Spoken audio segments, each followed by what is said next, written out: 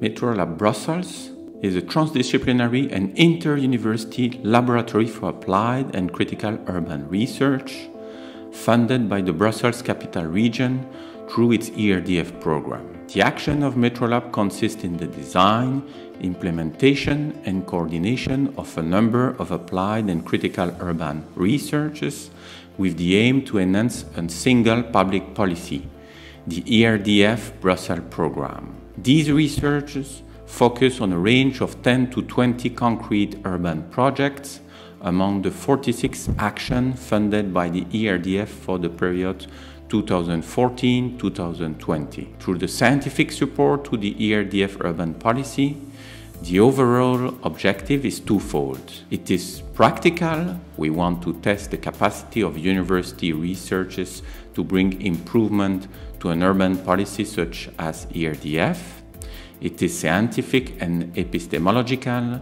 We want to test new forms of involvement and positioning for urban research in order to improve its scientific quality. We're very happy to welcome you here in Brussels for 2 weeks of intensive work on the social inclusion aspects of urban planning in Brussels. One of the most important points of the Metrolab is that you learn from other disciplines. It permits to raise questions that no one would raise because we cross questions, and at the intersections of the questions that an architect has, a sociologist, a geographer, you have some points where the disciplines meet, and there are interesting answers that can be elaborated.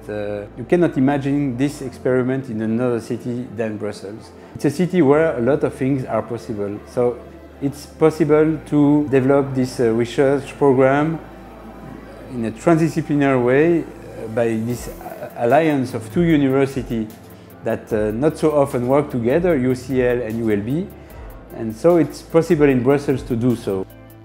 The masterclass is a 2-week process of a pedagogical and scientific experimentation, including fieldwork, workshops, as well as 3 public events, 2 evening lectures and a conference day. It is focused on urban situations taken from the ERDF program for 2014-2020. We invited 40 people from the New School, New York, Sheffield University, UK, the Istituto EUF di Venezia, 4 Cities Master Program, UCL and ULB. The aim is to address the issues of urban inclusion and the question they raise for urban designers. During these 2 weeks, we try to elaborate the notion of urban inclusion, both as a theoretical concept and as a design practice. This collective work will lead to a set of detailed practical propositions that will be put together in a publication. We wanted to develop sort of a critique of this notion of inclusion. Not that we wanted to discard it or to deny it, but we wanted to open the black box of this notion of inclusion and see what is behind the notion. So for me, inclusion means the fair distribution of the benefits and the burdens of society. You know, being in a society together means we all have to contribute. That's taxes, that's our time, that's our citizenship.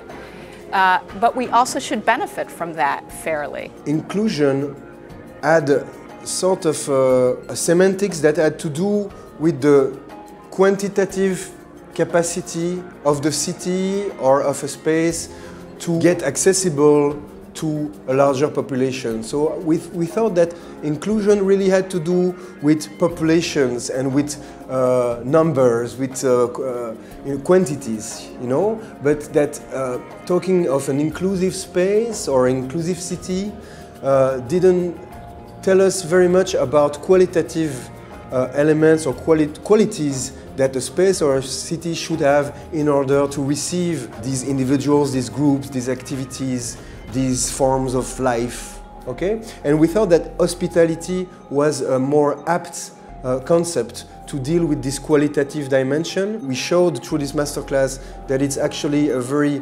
subtle and complex process to absorb and to receive larger populations or diversity or plurality, and that it requires from urban actors and urban designers and practitioners a more qualitative approach to the challenge that it is to receive somebody and to offer him or her hospitality. The students or participants, they were all very respectful of each other. You know, I think it was obviously a self-selected audience already, because they are in some of the best universities in the world, and also because they volunteered to come on a 2-week project. It was already, I think, a self-selected group that had sort of tendencies towards inclusive behavior. So the students, they've worked on 4 different sites, which are 4 sites localized in different areas of the Brussels capital region. The students, they were confronted to 4 different situations,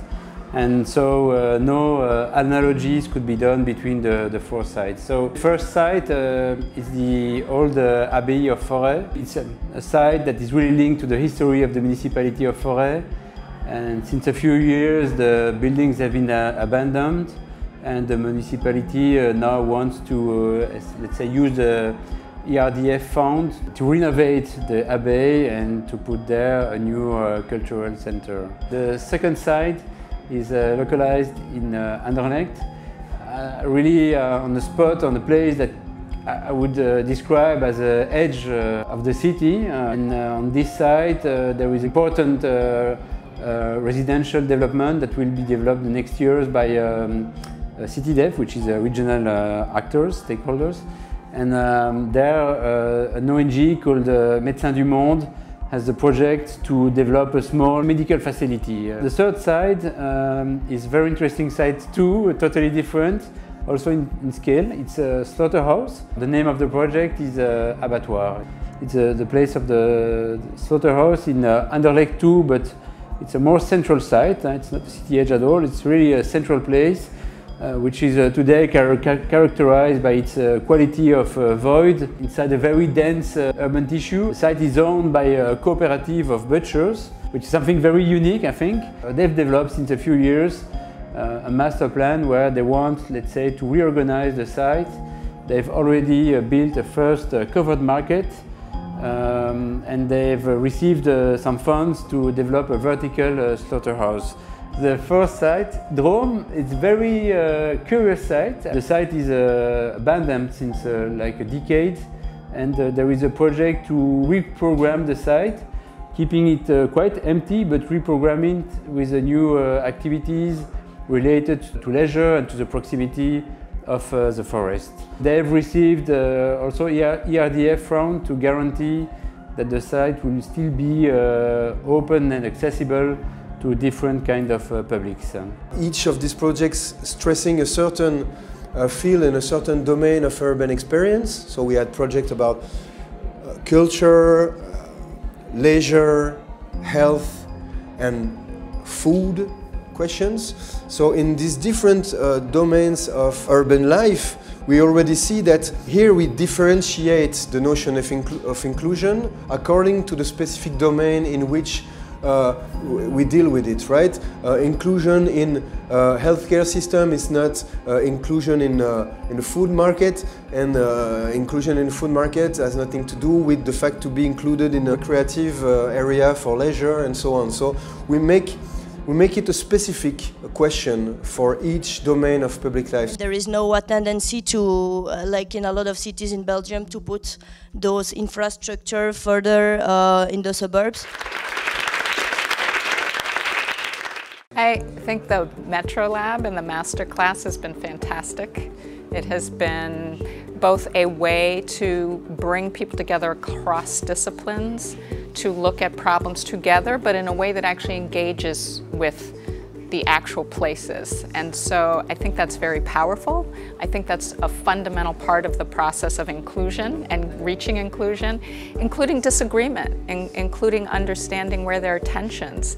It's been just, I think, the most powerful experience, and I have no doubt that what will come out of the 2-week process will be very impactful for helping the City of Brussels think about inclusion and think about what else, even beyond the projects, it can think about to create more. So I think the primary role is to instigate a particular way of working, to reframe the issues and concerns and problems, if you will, challenges that public policy making faces. Conventional institutions like universities don't have spaces where this kind of concentrated collaborative work can happen.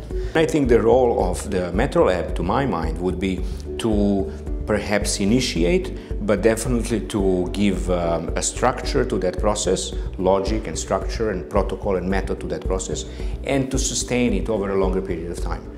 So, in other words, I see that the academic research, the applied academic urban research locus of the Metrolab, to my mind, particularly vis-à-vis public policy, would be to broaden the processes of policy making and to give logic to this process and sustain it over a long period of time. And I think the Metrolab is doing a great job in bringing community sensibilities and community participation into the design of the ultimate product. So, you know, we've been trying to steer away from vertical conceptions of urban planning to more horizontal or collaborative models. And this is a skill that needs to be learned. This is not something that is necessarily just understood. It's something that has to be practiced and improved on. What you find very often is that the municipality, the city, the government does not have enough resources nor knowledge and often nor desire to work with specific communities, with specific citizens, groups of citizens who have very particular interests. So I think that it is very unrealistic and possibly even way too optimistic to expect that the government itself can do that.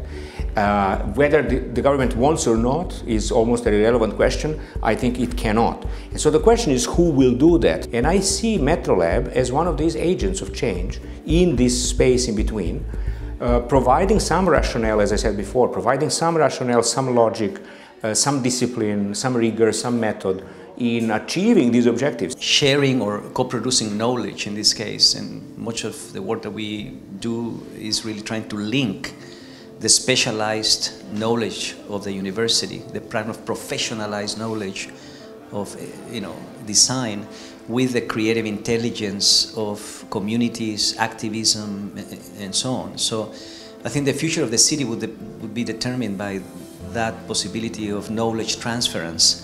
Hospitality is obviously the first ethical gesture when one is confronted with, a human being in need. So hospitality is an openness, a way of welcoming somebody into a space that might be unfamiliar or scary, difficult to navigate, and so forth. So we need to think about designing institutions and policies that are welcoming, just from a perspective of human rights and sort of human decency. But thinking in a more kind of longitudinal or more of a temporal way about migration and immigration in particular is how those structures of hospitality are also engines of inclusivity, so that when the stranger arrives in a difficult space, how does that individual then become integrated enough to navigate as an agent in that space, so that the migrant is not understood just simply, again, as a receptacle of our charitable kind of investment, which is essential, but that there's a transformation from guest into active agent and participant of the society. Applied research is a critical tool to engage communities in solving their own problems. And there really are no limits to its importance. The challenges are the recognition of government, of universities, of the importance of applying the research and having it be inclusive, having people who are impacted by the research questions able to be participants in the research. So it's really just a limit of will. The challenges are understanding how powerful it is and how much farther we get in solving our problems when we have really good, strong, democratic, applied research. The big challenge was not for me, let's say, the final results, but more the process. And how could the methodology be organized to guarantee the transdisciplinary dimension that we want to experiment and develop in the Metrolab. My primary concern is how design, broadly construed and designing, in fact then participates and promotes and sustains the broad democratic practice whose concern is socio-spatial justice. For the 27th of January, during the second week of Masterclass, Metrolab organized a conference on urban inclusion, a moment to reflect about inclusion and hospitality. A number of scholars and practitioners were invited from all over the world. À côté de cette stratégie urbaine, il y a bien évidemment les outils précieux en matière de rénovation urbaine destinés à recoudre le tissu urbain. On les a aussi pensés comme des espaces publics. Dès le début, ce que je voulais faire, c'était de transformer la friche en espace, comme une espèce de jardin public en 3 dimensions. This wall is the object that in the last US elections is where many Americans projected their collective fear of the other. It's really, really difficult to go beyond that. It's also been suggested, though, that the evidence base for those claims isn't necessarily clearly established. Challenge an assumption within universities that working with marginalized communities, which were much more likely to create jobs for people in communities of high unemployment. L'hospitalité se pose très pratiquement dans un très grand nombre de dispositifs des politiques de la ville qui ont été mis en place ces 20 et 30 dernières années. Une des choses qu'ils nous disent, c'est qu'on a envie d'aller au bout. That's also the human aspect, let's say, of the masterclass. It's not only about knowledge or academic, or there is also a very strong human aspect to the masterclass. You know, there are students from Jordania, Brussels, but from Brazil, I mean, China. I wouldn't say the whole world is here, but we have there are a lot of nationalities here, and it has worked. So it's also a demonstration that, I mean, if people have the volunteer to work together, it can work. It's a question of volunteer. And we demonstrated that during this masterclass.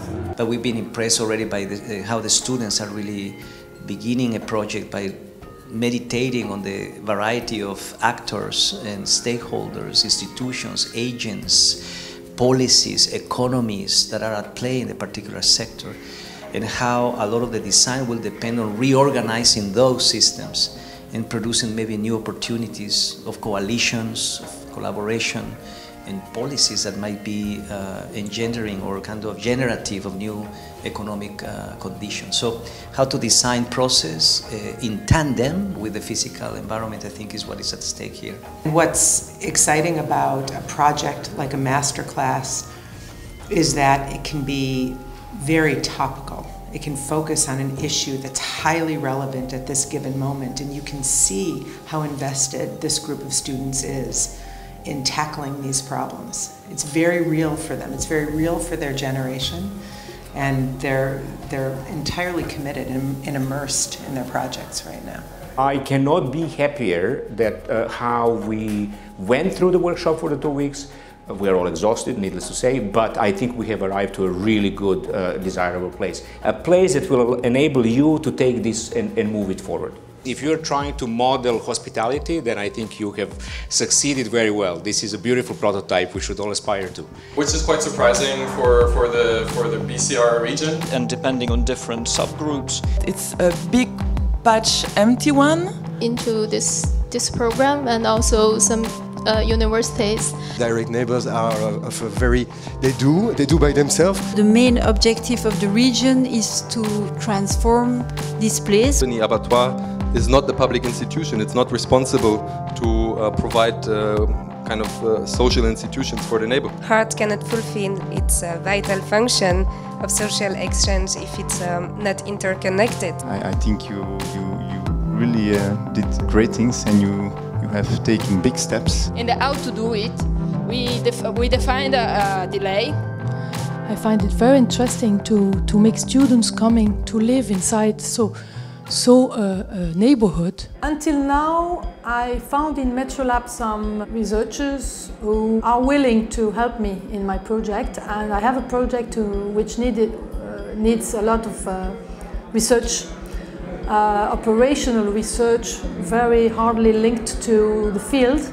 And so with the researchers of Metrolab I can find, and I hope to find, a methodological support to be able to find answers to my questions.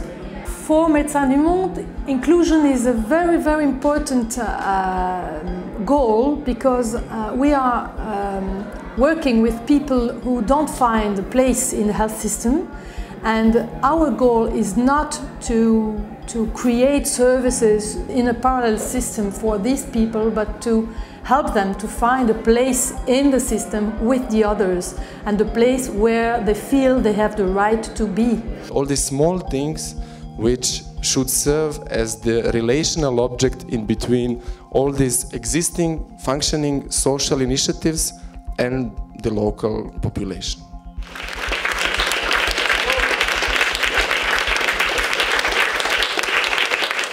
This condensed kind of pressure cooker really brings out why it works, and highlights, you know, the really positive elements of it, but also the challenges of people who have different opinions and different definitions and different understandings about words like inclusion, hospitality. You know, what do those mean and how are they applied? I will certainly be recommending it to future students at my program.